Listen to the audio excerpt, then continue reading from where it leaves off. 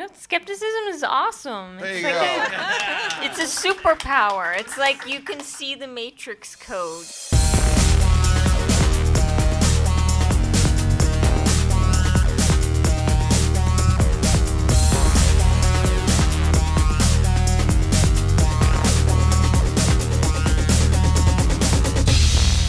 Thank you very much for joining us, ladies and gentlemen, here on the Skeptrack today. We are about to start a new panel, and this one is moderated by Bob Blaskiewicz.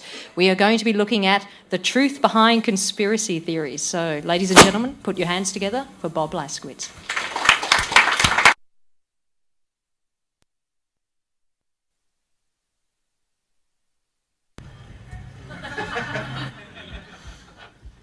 You know, they're recording this. This is, yeah, bad thing. Conspiracy. Yeah. Well, this is what they don't want you to hear. Right. Right. Where do you want us to start? Yeah. If you guys could give your names and affiliations, would be great. Okay, starting here. Have you got that? This one's oh, yes. Okay. Better. Give your names and affiliations. Okay, starting from this end. Can you hear me? Yes? No. No. Testing now. Hi, I'm Kylie Sturgess of the Token Skeptic podcast. I am a religious education teacher who married her dungeon master. The reason... Hardcore. And it just gets better from there, I'm going to tell you. Woo! The reason why I'm here is because my Masters of Education thesis had a little look at conspiracy theories in relation to paranormal beliefs. So that was the focus of a 2008 study done, and it ended up becoming my master's thesis degree. I'm Tom Lolis. I also teach at Georgia Tech. I've been researching conspiracy theories for a number of years now. I've had lots of fun as a kind of conspiracy theory narc. I lived in Los Angeles for a while, so I got to, which is called Central, right? So I got to see a lot of stuff firsthand, which was illuminating, and hopefully we'll talk about it today. My name is Benjamin Radford. I'm deputy editor of the Skeptical Inquirer Science magazine, and I'm a research fellow with the Committee for Skeptical Inquiry. I've written 6 books now, some of them touching on conspiracies, and the bigger part of my work with CSI is doing investigations. And I've written about conspiracies and sort of tried to debunk a handful of them whenever they come up. One of the most recent ones I did was when the stories were coming up that Obama was a Muslim. And I got asked, well, can you write about this? I'm like, really? I have to address this? But so anyway, I did some of that. So that's where I come into it. Excellent. So just to start off, we can kind of define a conspiracy loosely as a fairly small number of people doing very, very naughty things in secret. Often the scope of their influence far exceeds realistic capacity to do what they're doing. And a scholar by the name of Michael Barkun has done. He's read a lot of really, really horrid stuff. So you don't have to.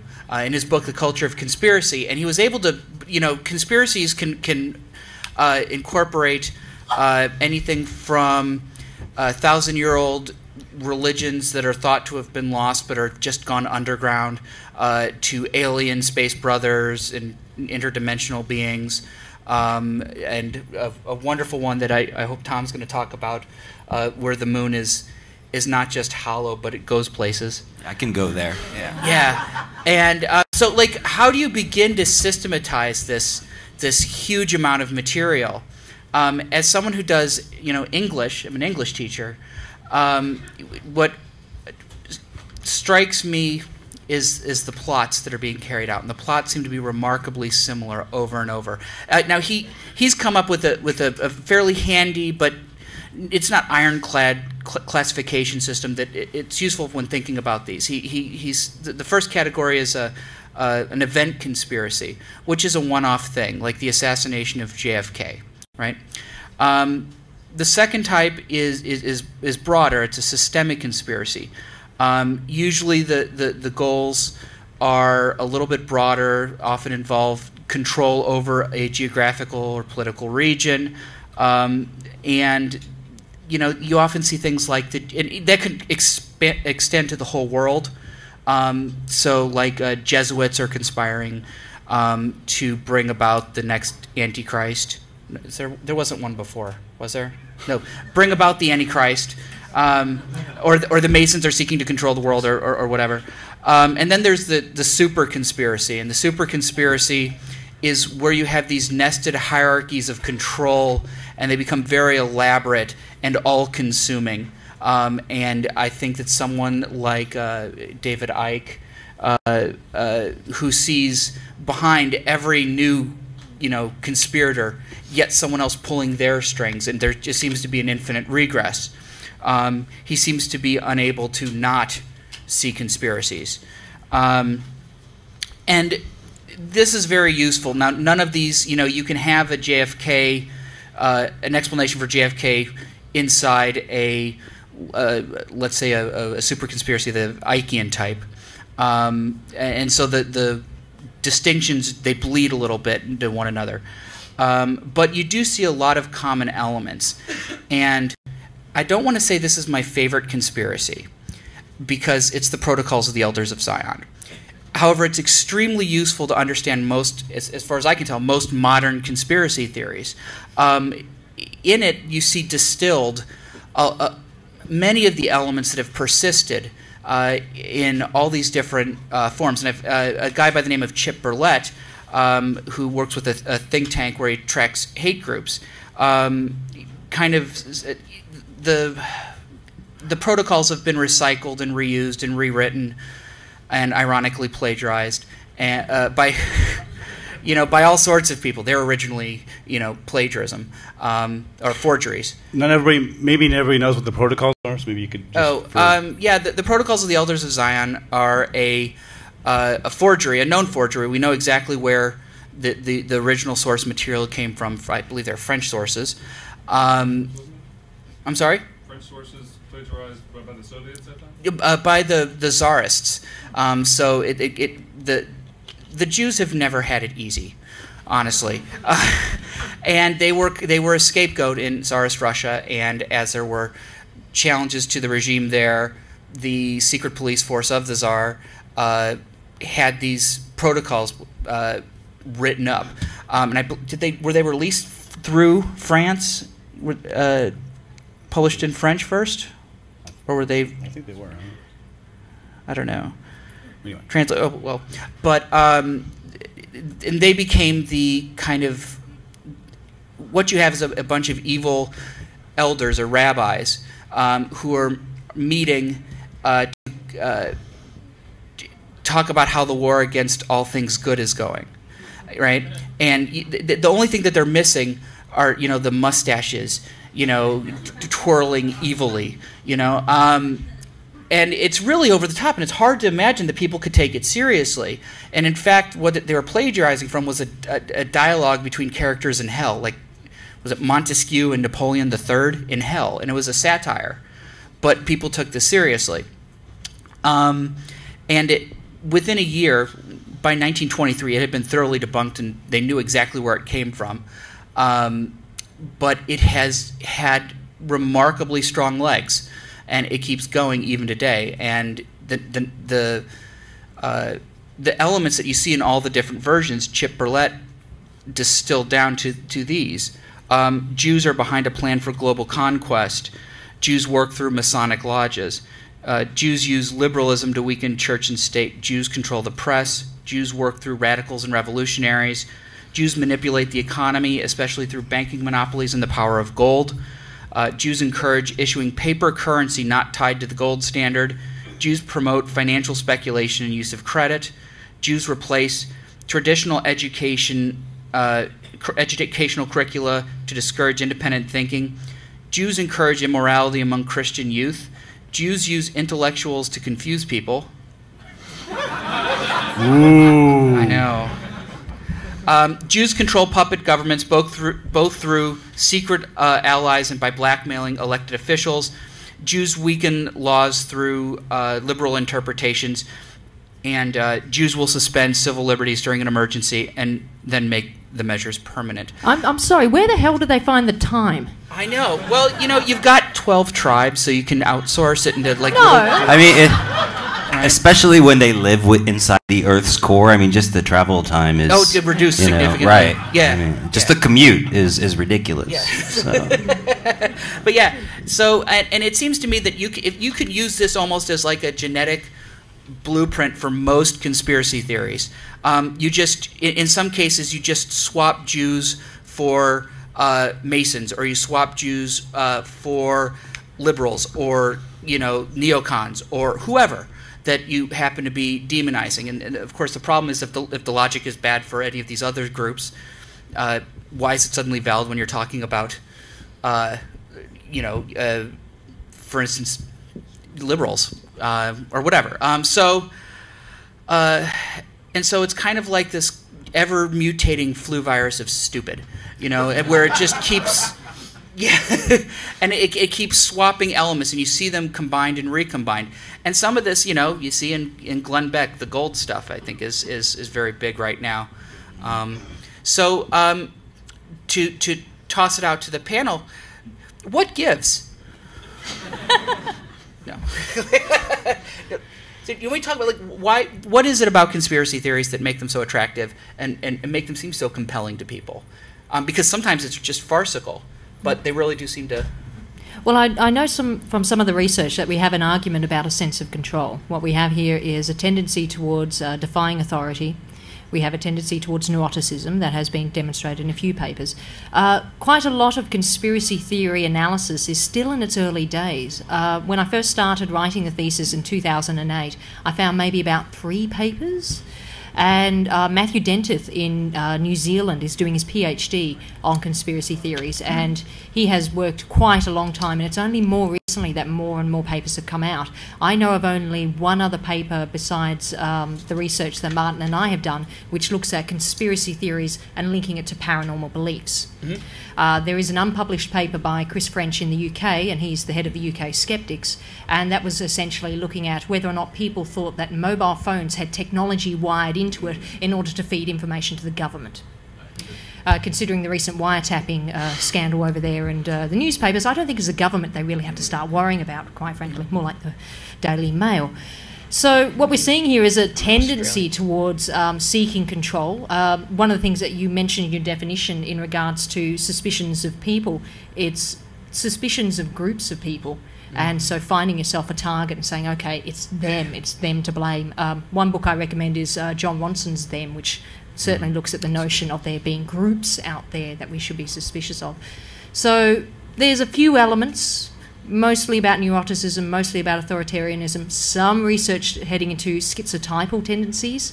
That's not schizophrenia tendencies, but schizotypal. You can certainly look that up, and there's a few elements in that in regards to leading towards being a conspiracy theory believer. But overall, it's also finding yourself support, and that's where the internet becomes such a wonderful place in terms of finding other people out there who believe exactly the same way, and not only support but build, and then seem to provide you with even more evidence to back up what you think. The ease with which the internet allows people to come into contact with one another and find people who believe what you believe, and this is a more clinical version of that. Now that we have cheap and easy to use video editing software, and YouTube is a means of distribution, and cheap handy cams, what used to be, take an entire studio full of people and can only be done in black and white and silent, can now be done by a single person. And paranoid schizophrenics have gotten their hands on this. And this is actually really interesting, that they have reached out. They've documented what they see. Look, these people are coming down the street looking at me. They call it gang stalking. And look, just on a Tuesday afternoon, these people are coming by, and somehow they sense that it's all directed at them, and they're just counting the people walking down the street. But they've reached out to other people who feel that they're being harassed by huge numbers of people. And one of the signs of mental illness is that you become alienated and no longer have meaningful relationships. So these people have reached out, and they're making meaningful relationships and organizing to fight the gang stalkers. But at the same time, they're reinforcing this delusional belief. So, I mean, there is the act.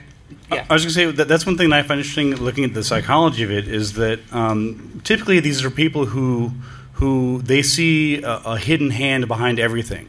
They don't accept coincidences. They don't accept that things just happen, that certain groups of people happen to walk down the street at that time, or maybe that's when the supermarket opens, whatever else. And so they see they're looking for patterns and things. They're trying to go, what am I missing? What hidden information am I getting, or am I not getting, and why can't I get it?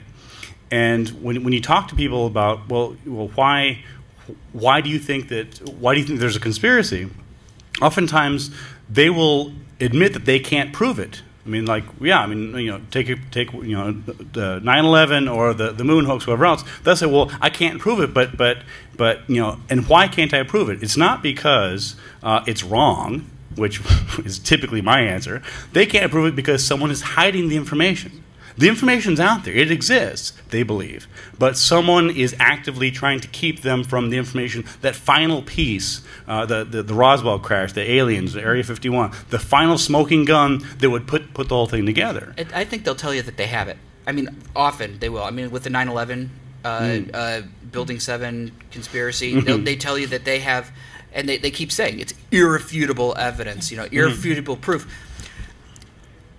Scientists don't talk like that. Like they could potentially falsify it. We could come up with another explanation for this pinch of dust that you're putting up against the collected work of hundreds of people and thousands of interviews about exactly what happened. That this pinch of dust that you think has magic dust, fairy dust in it, nanothermite, which has never been used to bring down a building. I guess there's this. In a lot of things, they will just come out and say, "We have the evidence. Why aren't you listening?"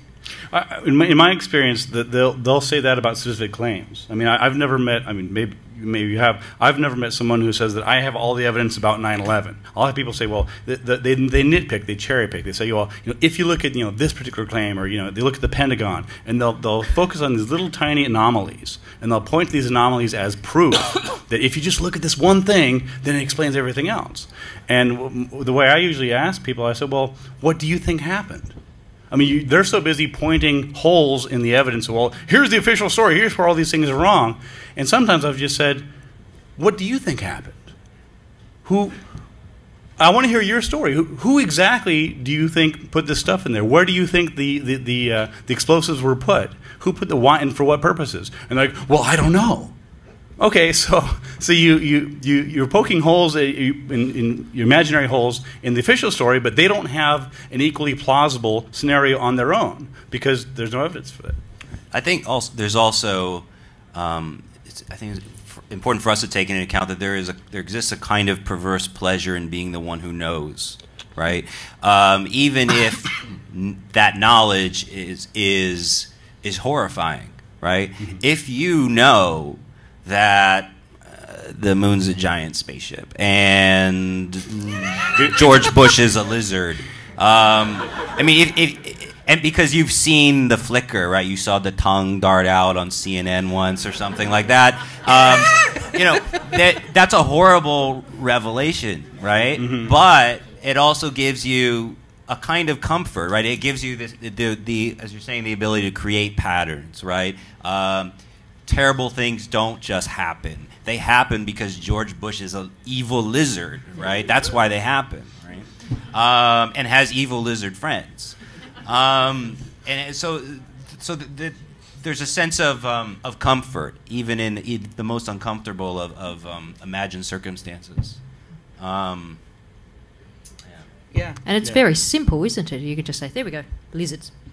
Nice. Right. Yeah. You get that walking down the street. Come on.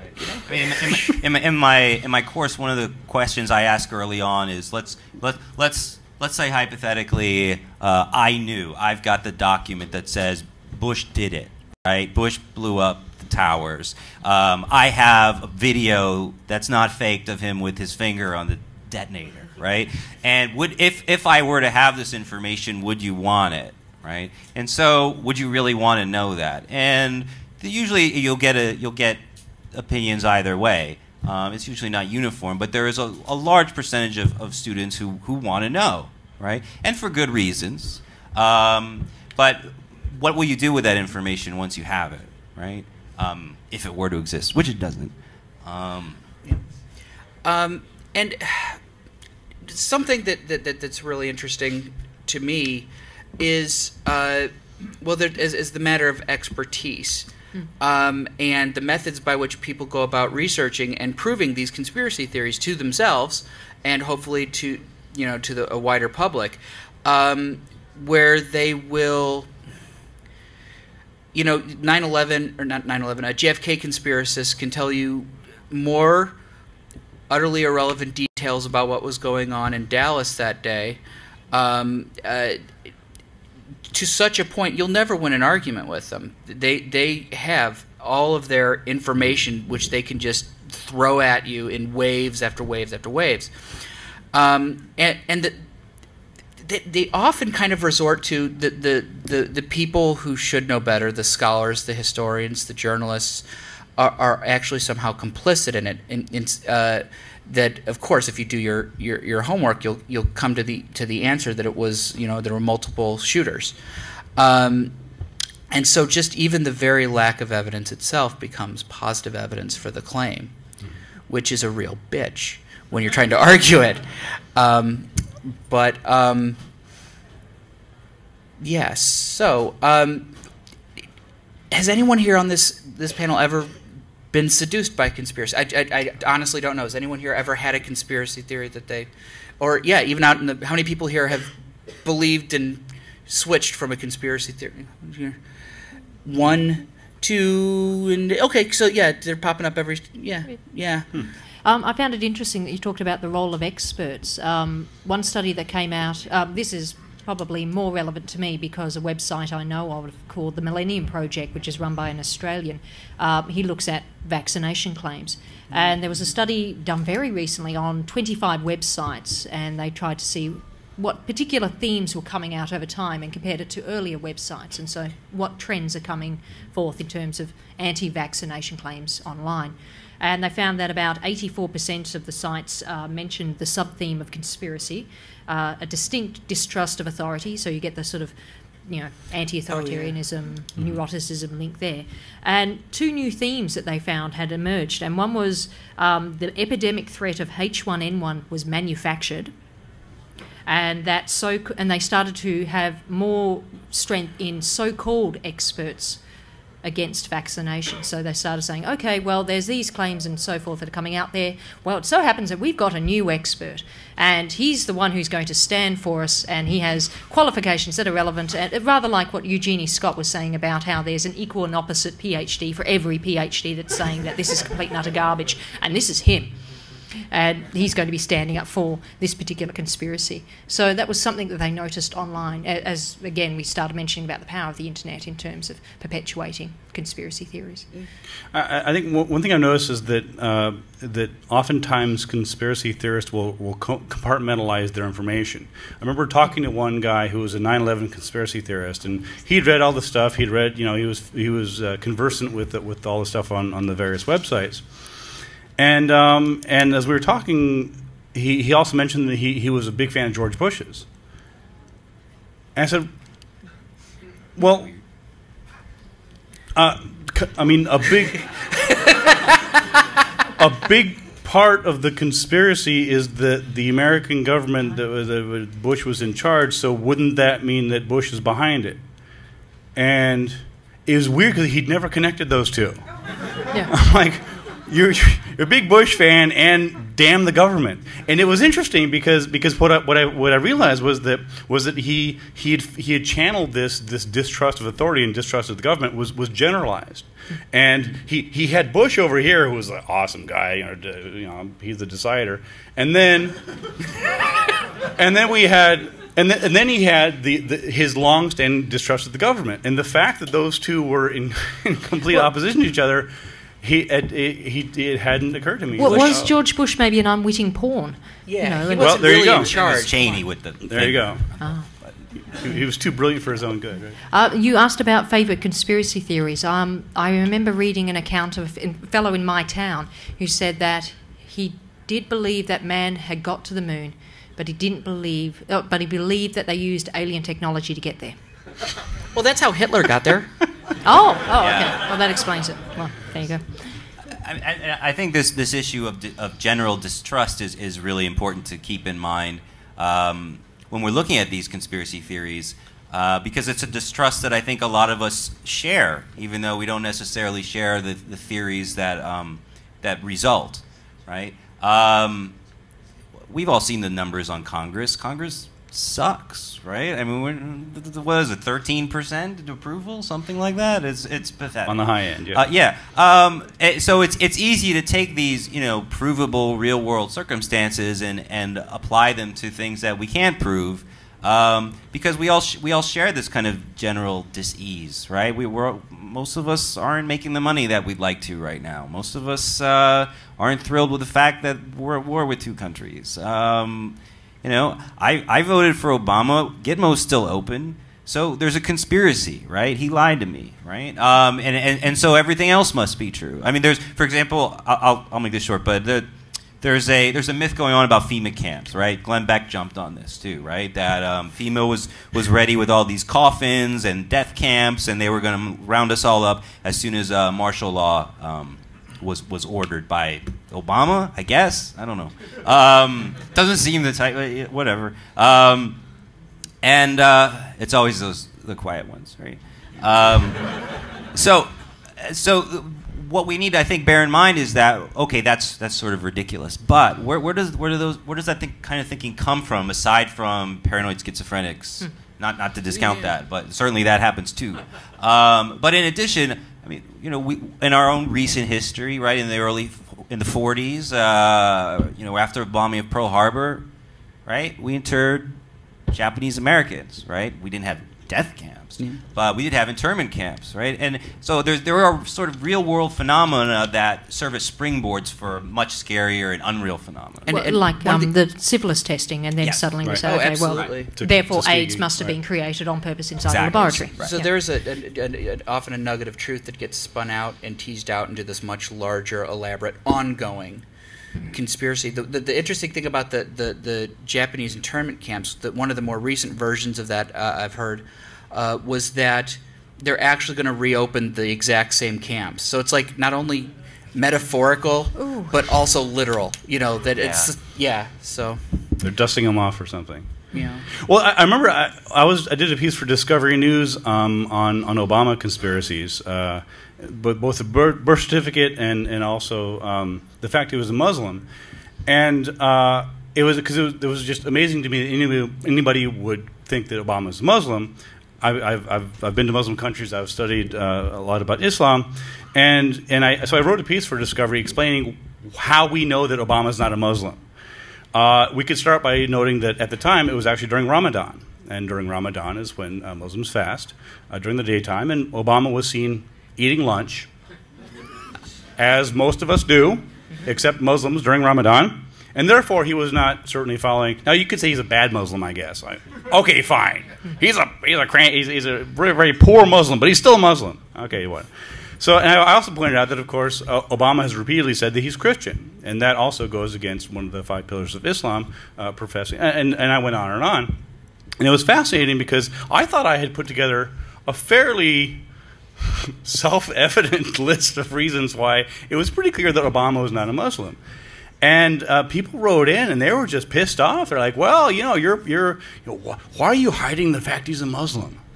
Like, did you read the piece? I thought this was pretty clear. It was amazing." And then, anyway, I was personally hoping that the rumor would start that Obama was in fact an Indigenous Australian, because I'd get behind that. Yeah. Go Australia, take over America, yes. Or one president at a time. Or possibly Zoroastrian or something, who they just don't get any publicity. Or there's a space alien connection with that one. Yeah. Is there? Oh yeah. Care to elaborate? Well, sure. You can't just hang space aliens out there. Sorry. For Zoroastrianism, you know, that's been sort of bounced around in some of the Ike and Ike-like narratives. Do you guys all know who David Icke is? Is he here? Are you here, David Icke? In the back. Because I'm about to rip on you. I don't know. David Icke is a guy who announced on a BBC talk show that he was Jesus, and that didn't work out very well for him. People didn't believe him. It was very obvious. I mean, he wore turquoise, so right. So anyway, that didn't work out. He went underground for several years. He reemerged as a conspiracy theorist du jour, major, whatever, and came up with all these theories that he largely copped from other people about ancient aliens who have been maintained these bloodlines for thousands of years, if not tens of thousands, if not millions. And that, you know, every ruler, everyone who's put in place, you know, Queen Elizabeth, the Bushes, the Kennedy family, you know, the royals, of course. There are all these family dynasties, and they are, of course, all of alien origin, perhaps reptilian. This has taken off. This has gotten an amazing amount of press. He tours all over the world. He gives 7-hour PowerPoint presentations. He makes more than all of us. He makes more than all of us combined. John Ronson writes about him. Yeah. Yes. Yeah. True. Yeah. It's kind of amazing. If you do, you know, a YouTube search or something for reptilian shapeshifters, you know, and you'll get stuff with like 20 million hits. Right, and it's largely stemmed from his books, which were, I think, written on probably, I don't know, binges of narcotics and many hours of V. I'm not really sure what happened there,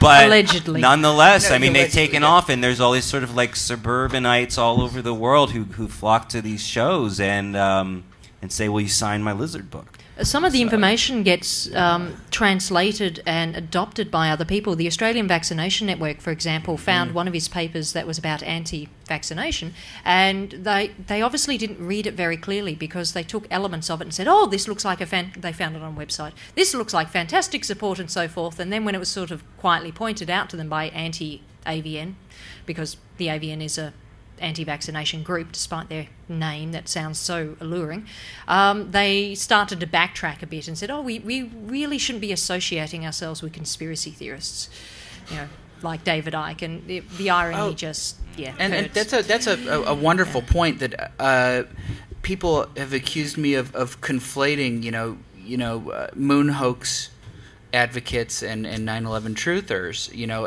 or people who believe in UFOs. Those people are crazy, they say. I do agree with them on that. I think they're really, really wrong. But they can't internalize that it might possibly be them as well. You know, I'm willing to be proven wrong at any time. You just bring me something, you know, that I can put my hands on. Well, we are pattern-seeking creatures, though, you see. Yeah. And there's a variety of things, as we said, that can contribute to feeling this way. And, I mean, all of us seek control in one way or another. I mean, how many of the people who wrote, for example, Ben, about the Obama claim seem to you to be complete and utter crackpots or so forth? I mean... And I think there's something where the mind kind of hates a vacuum. You know, okay, that sounds weird. But that if we have a gap in our knowledge, we naturally seek to join the edges of the gap. Try to fill it in with something. Yeah, right. and project something onto it. So where you have something like an Area 51, where there are actual real secrets going on, you know, you have this big question mark, and people project whatever they want to on it. And sometimes in the absence of another explanation, they'll just glom onto, they're reverse engineering UFOs. And that's actually interesting, is to sort of see the areas of the paranormal that do involve conspiracies, because not all of them do. I've been accused of being parts of conspiracies routinely. Same here. Yeah, I mean, probably all of us have at some point. Who's really behind DragonCon? Yeah, really. Jedis. What's going on with that guy? You know, it's amazing. Like, for example, when I do columns for Discovery News, and if I do a column that debunks a UFO video, then I'm part of the conspiracy to cover it up. I'm being paid by NASA or somebody. If I write a piece about homeopathy, and I point out that there's no way that homeopathy can work just using the basic physics of it, that, you know, by the time you've diluted this thing so far, there's no active ingredient in it, I point this out, I am accused of being part of Big Pharma, right? And so they whatever category that I'm writing about or I'm debunking, they come back and, well, you know, the only reason that you're writing that is because you're part of it. Or maybe I've done the research. Yeah. Or, you know, I mean, it's interesting because the mindset is, the reason you don't agree with me is because you haven't done the research. If you knew, if you read the stuff that I read, if you went to these wacko websites, then you would know. And the only reason that you're putting forth this stuff is because you have some hidden agenda. And and again, same with like alt-med is massive with that. Like Kevin Trudeau, natural cures, they don't want you to know about. Oh, yeah. Really convicted felon Kevin Trudeau? Okay. I mean, that's part of it. Is they go, well, you know, the doctors don't really want to, you know, make you better because they make money when you're sick. Really? is that and really what a sad worldview that is? If you really believe that, if you really believe the doctors don't really want to help you out because they're making money off you. And what really hurts about that is that people who believe that are then open, maybe they're just predisposed, I don't know, to being taken advantage of by people who really don't give two damns about them. Well, maybe they do care and they're just completely misguided. You know, it's hard to say whether or not Mike Adams really believes everything that he puts up on his what's it, Natural News website. He spins off into conspiracy theory all the time. But that you're afraid of being, how do you say, they accuse people who advocate, you know, science-based medicine of just blindly following along while they blindly follow along behind some guy with magic powder, you know, and that's really quite depressing. And that scenario you're raising would work in the reverse. If you were to write an article outing Area 51 and pointing to evidence that aliens did in fact exist there and were being tested on or were testing us or whatever, then you would get a conspiracy theorist who would tell you that you're making up a story about Area 51 because you're trying to cover up the real alien invasion, which is happening somewhere else. The disinformation, yeah. Right. So you're still you can't win. You're still a disinfo agent no matter what you say. But I think something else that's just sort of striking me as we're up here on this panel is I guess as an English person I'm attuned to language. And so it's very interesting to me how we're all sort of adopting the language of the conspiracy theorists to talk about like we're saying them, right? Yeah, like we just as easily be us in a different circumstance. Right, and I think it's sort of demonstrative of the way in which we haven't really, like you're saying, the discourse is in its infancy, right? We haven't really developed the tools yet. We're working on it, right? But we haven't yet come to a point in which we can lay out our thinking at least linguistically in a way that doesn't create this kind of funhouse mirror of the conspiracy theorists, you know, looking at us and us looking at them, right? Yeah.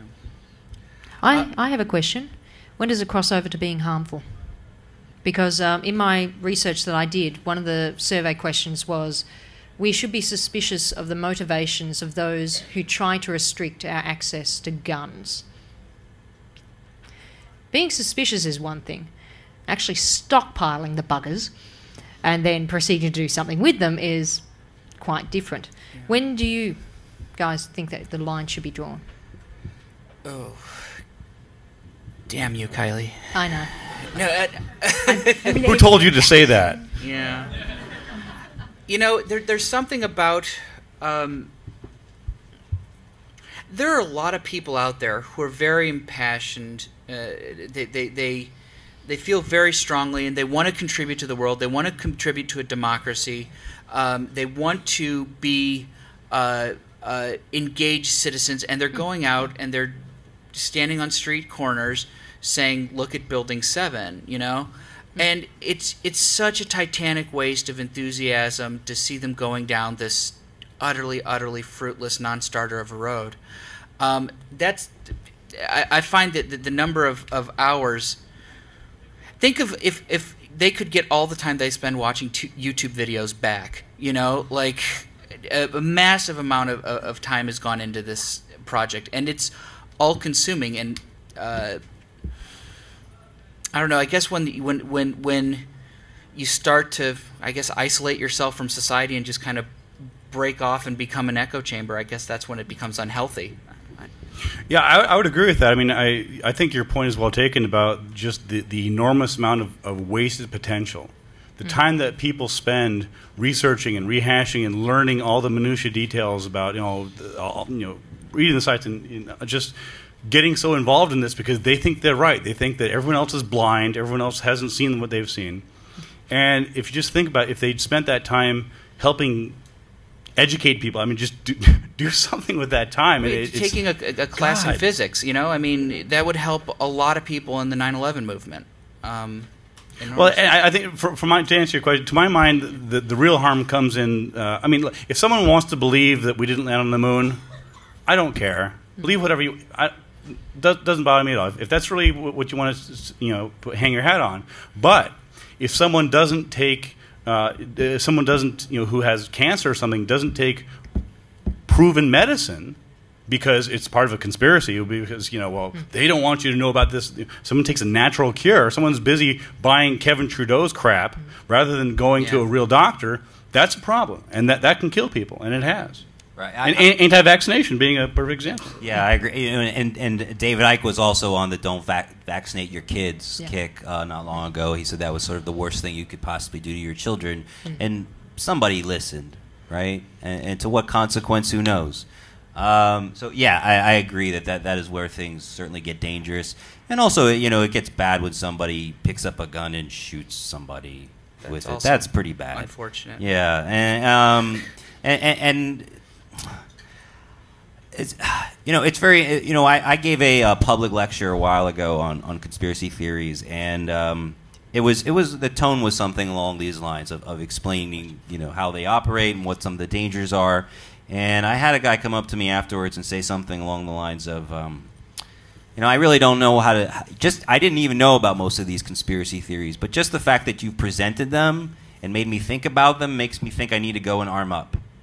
Right, so even in presenting them as a negative, right, and just in getting the stories out there and saying be cautious of them, can have the reverse, right?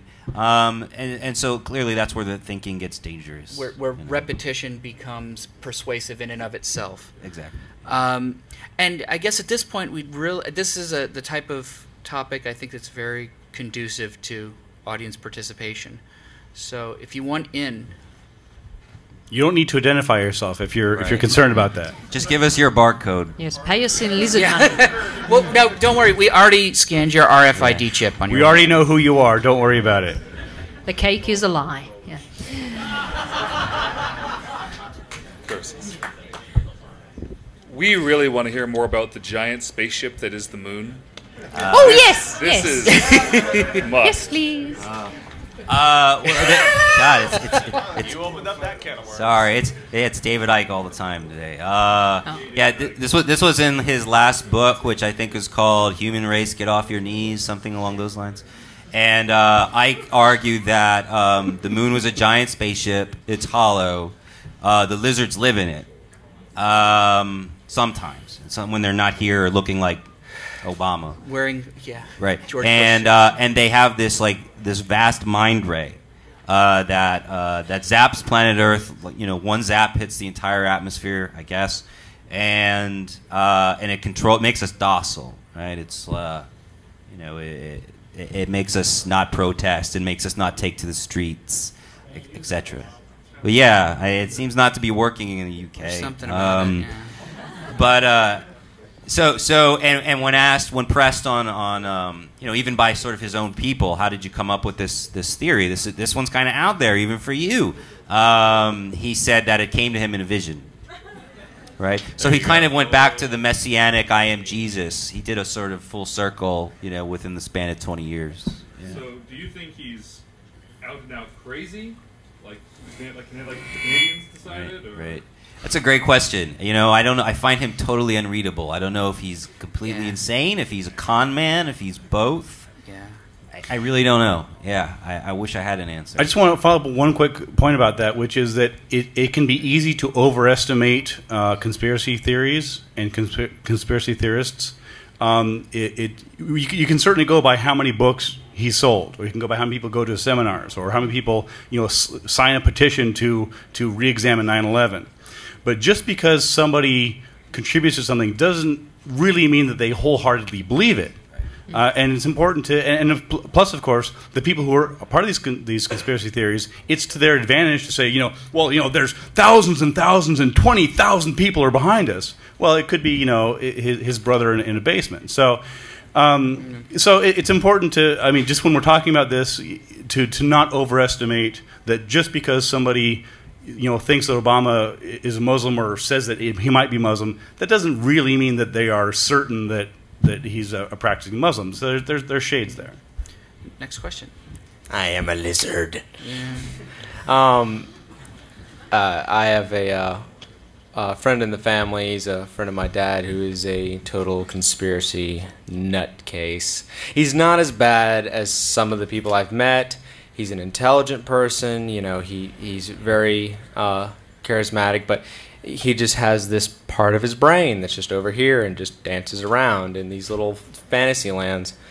And all right, Bigfoot, sure, I'll put that aside because that's actually that can biologically happen Because that's real. Yeah, but he brought up this one thing called HARP. Are you guys aware of it? Oh, yeah. Yeah. Is Pamela Gay in the room? The foam was dripping from my lips as he was saying. I was like, that doesn't make any sense. So if you could basically summarize that for the audience. Well, HARP is, I forget exactly what the acronym is for. High altitude... Planetary conspiracy, puppies. Something. High altitude research project. Thank you, Wikipedia. Yay! And what they're doing, I think they're studying the ionosphere, which is too high for balloons, too low to sample directly by the low Earth orbit. So they have to bombard it with.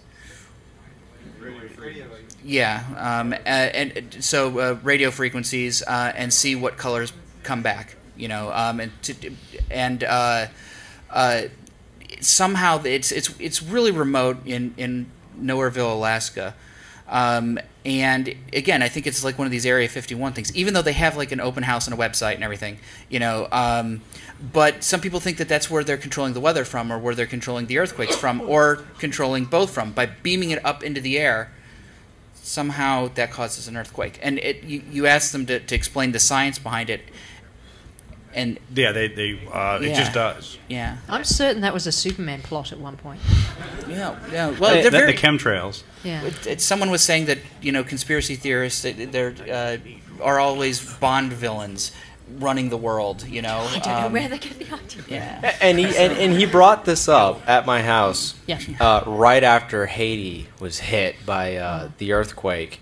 And of course, it took me literally 5 minutes on Wikipedia to realize, wait a minute. And then I started looking around and bouncing around. Yeah. And 30 minutes later, I come back and I just start But these people are otherwise intelligent people usually, and it's hard to, and I it's very easy. It's kind of a dark humor to lapse in and say wacko.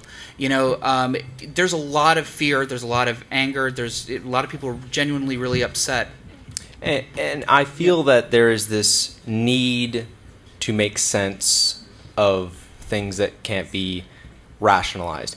Haiti, a poor country's got crap going on as is. It's got enough problems, and then an earthquake hits it. And all bad things happen. And then I think it's basically this need to make sense of the world, that innocent people aren't randomly slaughtered for no reason whatsoever, and there must be a reason why these people have been killed brutally in a natural disaster, and it's this need to understand instead of just living in a chaotic universe. So, is your question about how to relate to him? What? Is your question about how to relate to him? I'm actually wondering if you have any Vegemite. Yes, I do. Come to the Token Skeptic podcast 2 o'clock on Monday. Yay! That was the question? That was roundabout. That was really, It's a goddamn conspiracy. Okay, hi. My question is, has there ever been a time when a major conspiracy theory hit the mainstream media to the level of, say, I don't know, the birther movement? Hide your groans.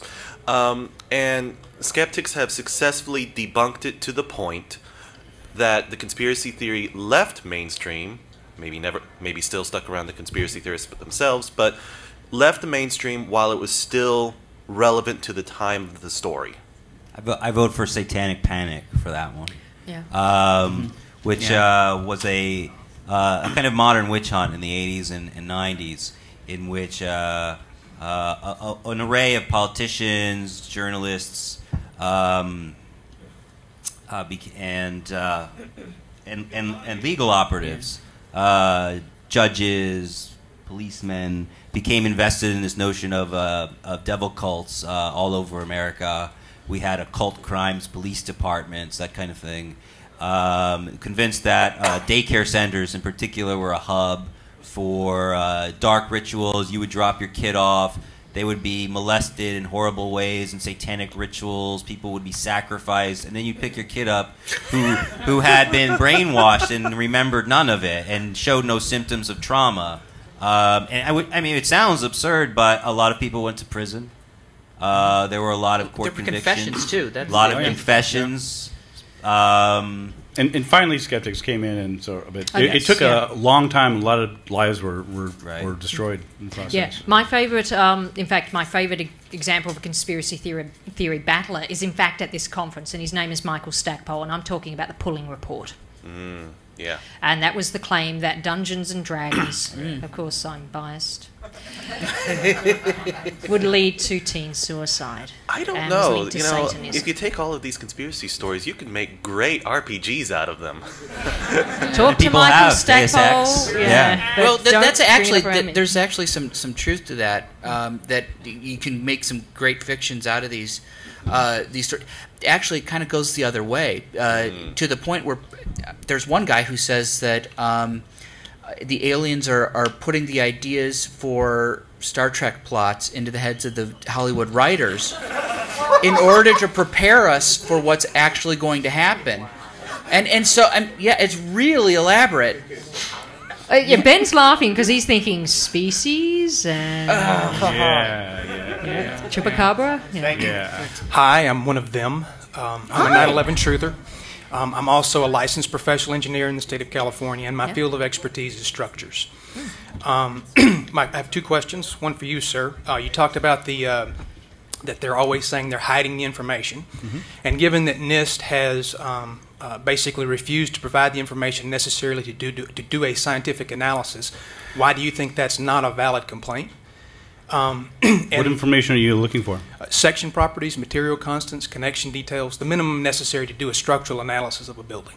And the second question is, given that the 9/11 report, the Commission report, the NIST report, and the FEMA reports are all statutorily barred from being used as evidence in courts of law, and they're legally nothing more than hearsay.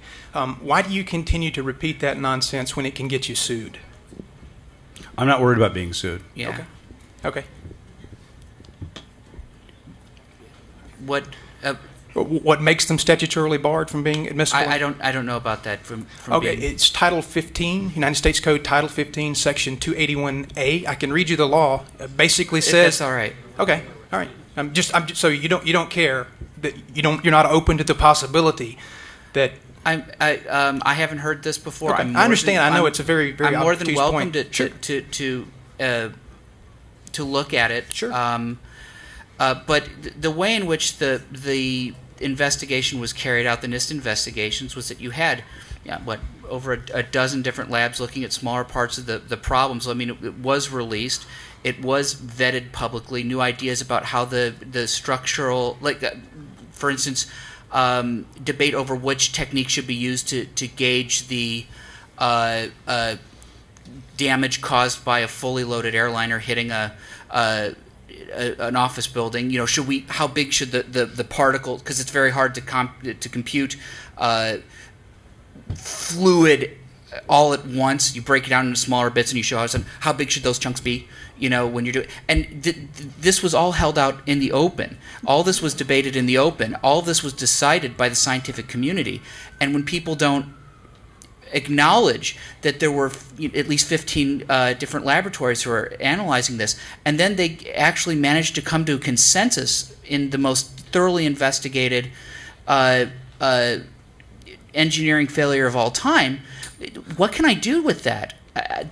I understand, and it's a very complicated issue, but you need to understand that the government is not implied to be telling the truth when it makes a statement. There's a Supreme Court decision called Fraser v. Cupp that allows the police to lie to individuals. You're saying that the report itself. Hold on. You're saying that the engineers who did the analysis, are you saying that they're lying? I can't say that they're lying because they haven't said anything that's truthful. The difference is, I'm sorry. I'm trying to point out the fact that nobody can talk about what is in the NIST reports without you're repeating nonsense. Well, I'm curious. What do you think happened? Here's the issue. I truly don't know exactly what happened, but I would like to use science to find out. But I'm not allowed to see the information to do the science. Okay, so you acknowledge that you don't know what happened. So you don't have a better explanation than the 9/11 report. I can speculate if you want me to. Anybody can speculate. Do you have a better explanation than the 9/11 report? Than the 9/11 report? Do you have a better explanation that fits the facts than the 9/11 report? I do have an explanation. I don't know if it's true. Do you have a better explanation that fits the facts than the 9/11 report? Yes. What is it? Well, you'd have to understand the motives of why the government would be involved in such an I'm not asking for motives. I'm asking for never mind. Okay, sure. You want to know? I don't know whether it was. I don't know whether it was explosive demolitions. I don't know if it was directed energy weapons. I don't because I haven't had the opportunity to find out what the information. We've only got enough time for one more Yeah, question. yeah, Let's talk afterwards. Yeah. I don't know how to follow up. Yeah. Hello. You're our last question because we've only got 2 minutes, unfortunately. Yeah. Sorry Okay. to people behind you. Well, there were a couple We'll of hang things, out so let me try to sum up. You all referred to the anti-authority and conspiracy theories. The guy a couple of questions back mentioned that a lot of conspiracy believers believe because they want to impose some order on the world. Like 9/11 couldn't have happened because of systematic intelligence failures in the U.S. government, or JFK couldn't have been shot because the Secret Service didn't do its job. So you come up with, the belief that somewhere there's a group of people or a group of reptiles or somebody that's actually running things and knows what they're doing. So the world, in that sense, is a safer place or more orderly place than we might think. Same impulse gives it, to religion. But I guess my question is, is there any psychological research being done on this, or is that still in its infancy as well? Or, how are people in this emerging field thinking about, sort of the psychology of it and, trying to figure it out? I think most of the research that I've seen that's recent has been in the realm of sociology. I haven't seen a lot of psychological. I've seen some. It is starting to develop names that I can give you. If you head to my website at podblack.com, I just cut and paste a section of my thesis and posted it there, and it has a bunch of references. So you can see a few, and it's just a matter of keeping an eye on the literature. Yeah. We have 1 minute. 1 minute. Let's see what we can do. Hello. My question had to do with where's the line between being skeptical about an event or a chain of events and it crossing over into a conspiracy theory? Yeah, I suspect that it's respecting the evidence. That's my default. If you are